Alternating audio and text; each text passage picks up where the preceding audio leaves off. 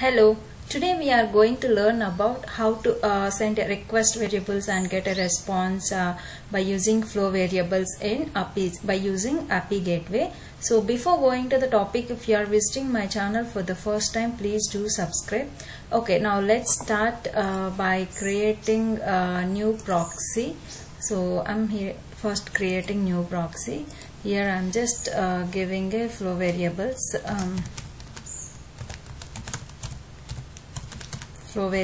example, okay, proxy name, and then target endpoint which I am giving here is http://bin.org/get. so this one I am giving target API. Okay, so here it has a JSON response, right? So I'm just giving this one, sorry, yeah, this one, and then now next. So I'm just deploying this one into test environment, and then create and deploy. So once it is deployed, we will we will see about the response and request variables by using FlowVariables. Okay, so here you just try to click on it. Now what is the response you are getting? This is just normal JSON response you are getting, right? Now we will see, go to the develop. Okay, so here if you wanted to create a FlowVariables, see, you have to click on step and then go here. You have to click on assign message. Assign message is used for adding FlowVariables. Okay, so here see, this is added, right? Now I am going to set this header. Okay, so setting the header. Now let's set the header. One second, just remove this, and I'm just adding the header here. Header name equal to, and just any name you can use. Okay, I'm just giving find name, find me, like this I'm just giving. Okay, so after that just close the variable, header variable. Inside this you have to pass a request parameters. Here you just give request dot query param dot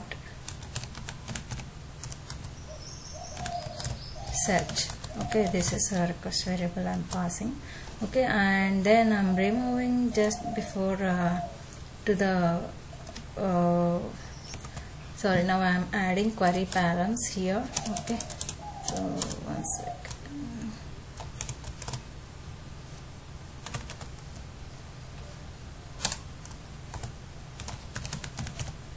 Query params, I'm just adding the, I'm just ending this one. Okay, this is done. Okay, inside this we add query param.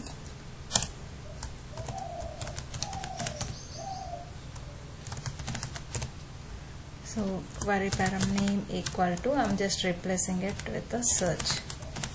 Okay, so here you just end this. Now we will see, sorry, we just save this.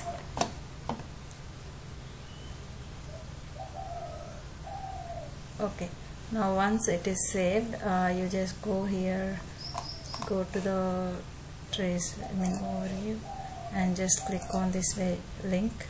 You see here it is normal, right? So we pass the search here, search equal to some 1 2 3 4 5, some any number or whatever the value you want. Okay, you see here find me 15566, which I passed, that one we got it. If you wanted to trace this, just go to trace here and then just send this, and we will start the trace session so that you'll get some idea from which steps it is performing. Okay, see here, first of all request received from the client.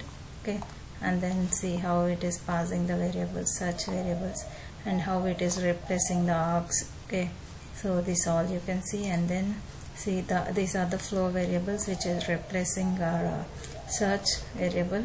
Okay, and then go to the target server. It will send the response to the target server. Okay, so I hope you understood well. If you still have any doubts, you can just comment me. And also if you like this video, please do like and subscribe to my channel. Thank you so much.